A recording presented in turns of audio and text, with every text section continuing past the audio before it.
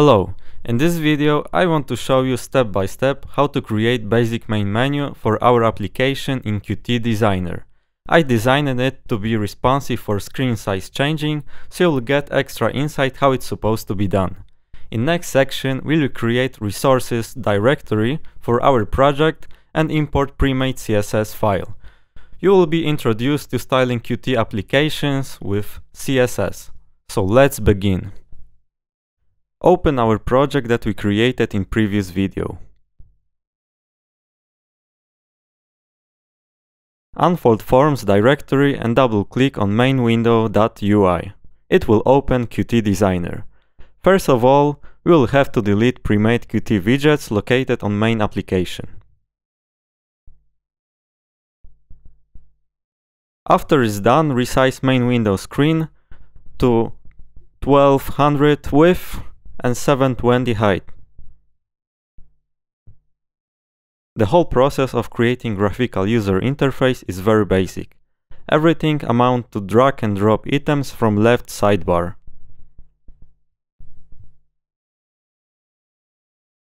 First, put vertical layout box and drop some buttons of our main menu inside it.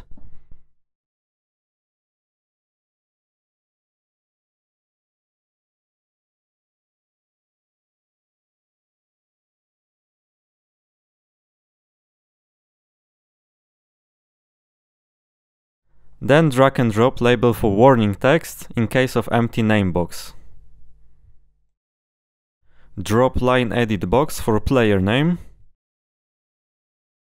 and label for game title. Change button's title to related to game main menu.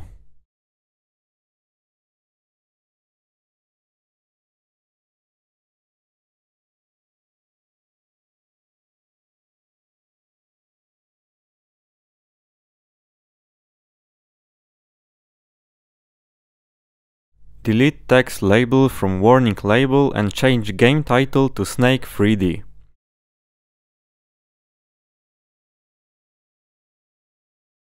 Align game title to center of box.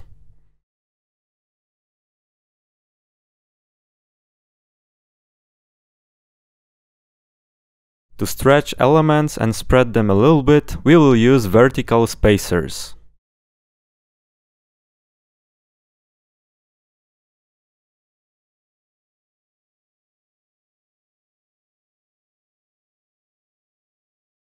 Now change names of elements to more unambiguous.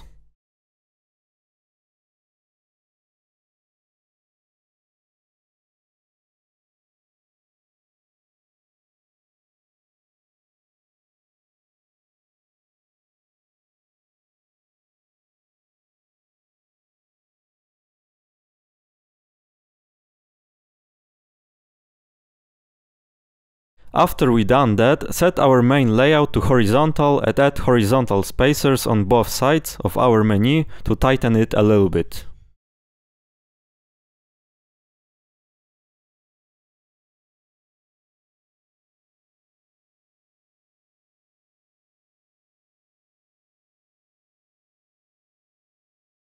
Backbone of our menu is ready. To test it out, click F9 button on your keyboard.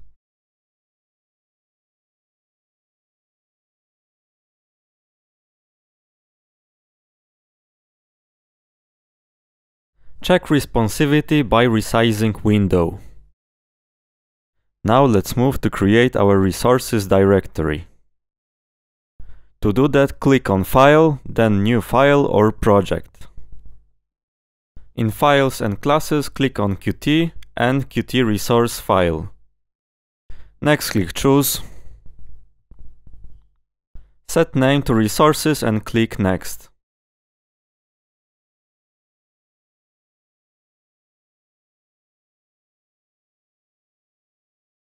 Uncheck Git, we don't need it right now, and click Finish.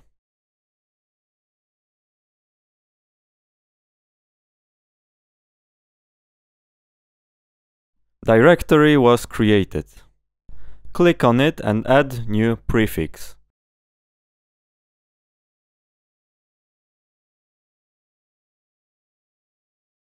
Let's call it styling. Now create resources folder and simple text file inside your project directory.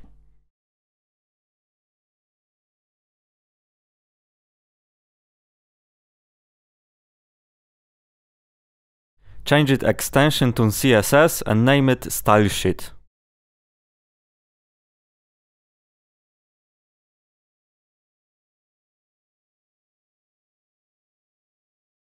Go back to Qt Creator and click on Add Files and add newly created CSS file to our project.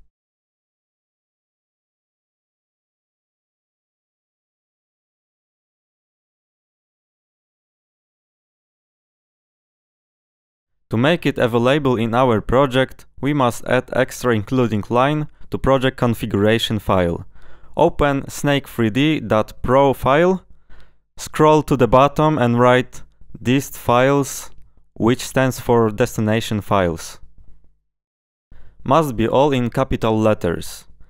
Write symbols plus, equals and backslash. In next line write resources /stylesheet.css and push Ctrl+S keys combination to save.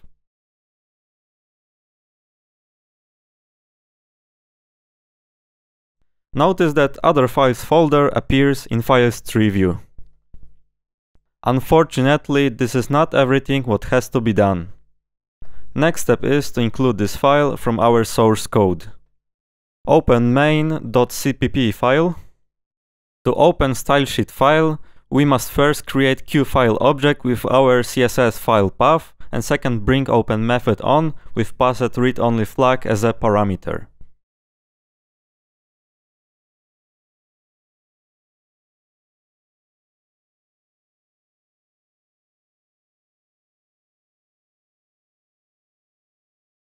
Now let's save the whole file content into QString object. Create QString object and assign QLatin first string object with the whole file content passed as a parameter.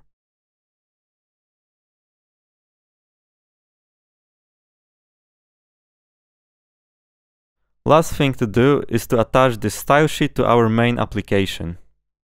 We do this by bringing setStyleSheet method on/off application object with our QString object passed by. At the end, include QFile class to make it available to our source code.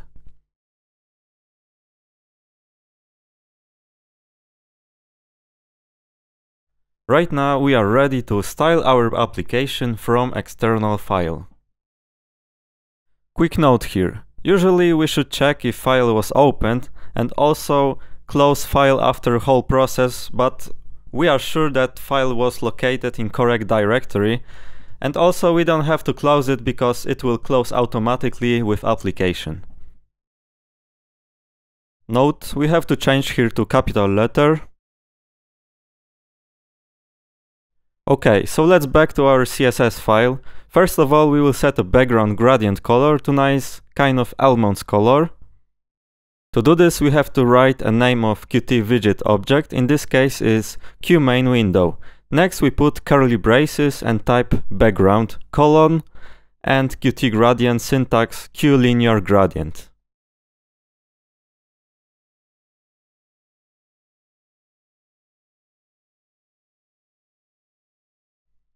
In brackets we put first type of color spread. In this case we use spread :pad. Next set color spread directions, which is x1 to 0, y1 to 1, x2 to 1 and y2 to 0.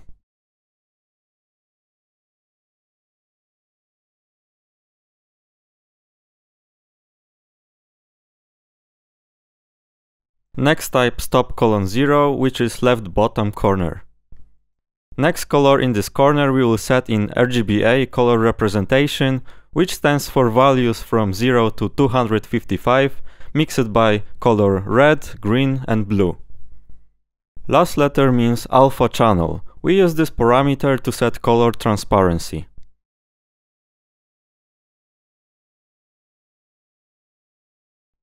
Now we set right upper corner, we type stop:1 and completely white color in RGBA representation.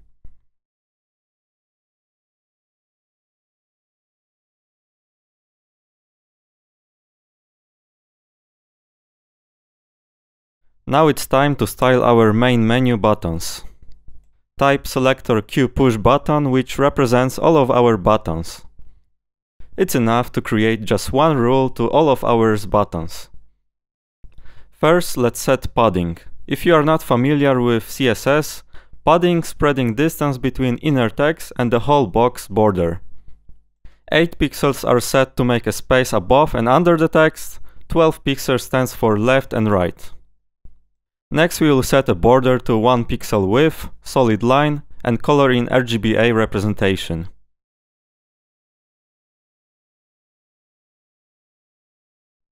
To curve our box border corners, type border radius with 12 pixels value.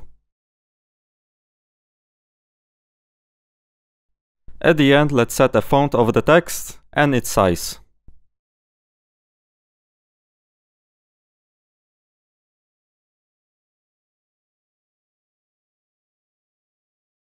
Next, we will set so-called pseudo-states for our buttons.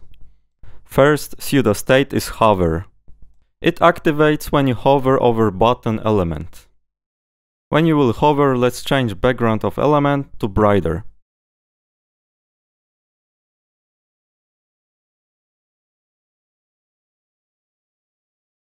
Second, let's set next pseudo-state, which is activating while you pressing buttons. This time copy the same background declaration, but set less transparency.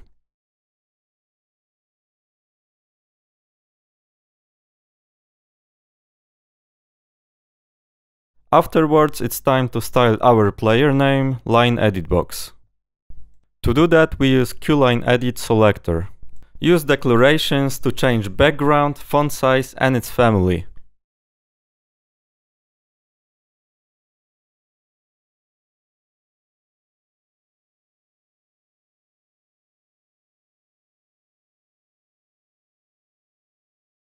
Next, set border radius and border itself, similarly as before, but with more transparency value. Smaller numbers mean less visibility of element.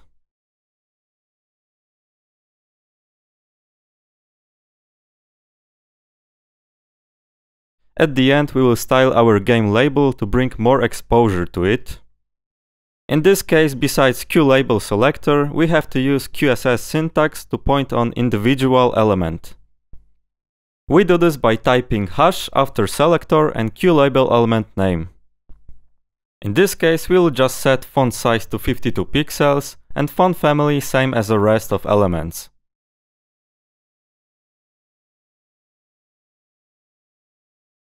We are almost ready. Last thing to do is to center line edit cursor and change cursor's type to pointers while hovering over buttons.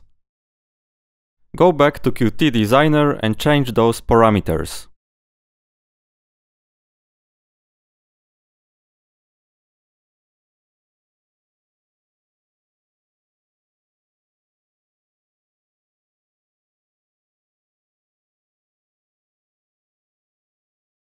And voila! Main menu of our Qt Snake 3D application is done. Check out responsivity of this menu, and in the next video I will show you how to handle and program application events.